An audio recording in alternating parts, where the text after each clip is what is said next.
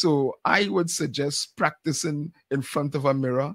More so, educate yourself.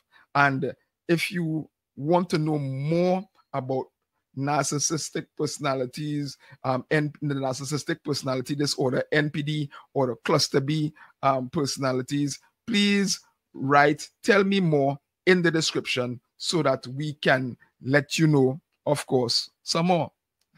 All right, the fourth thing is you've got to learn to build your inner strength.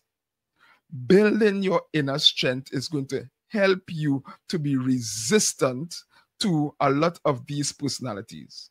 I am very sure that you would have heard a lot of people talk about, I don't know what's going on now.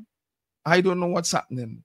Every time I come out of a relationship, I find myself back into a relationship with the same type of people. And we usually build such a huge wall that we don't let anybody come in. These are the cat ladies, the dog ladies, or the dog men, the cat guys, the people that just get into their work. But we were built to engage with people. So instead of going from one extreme to the next, okay, and let me explain that.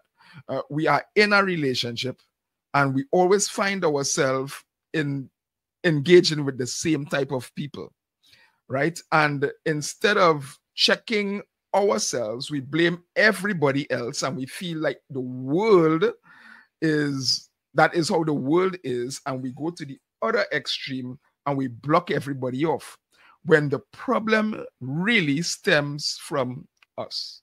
The reason why you end up back into the same type of relationship is because you're not learning from your past mistakes and you are not doing some introspection and looking at yourself rather than looking to others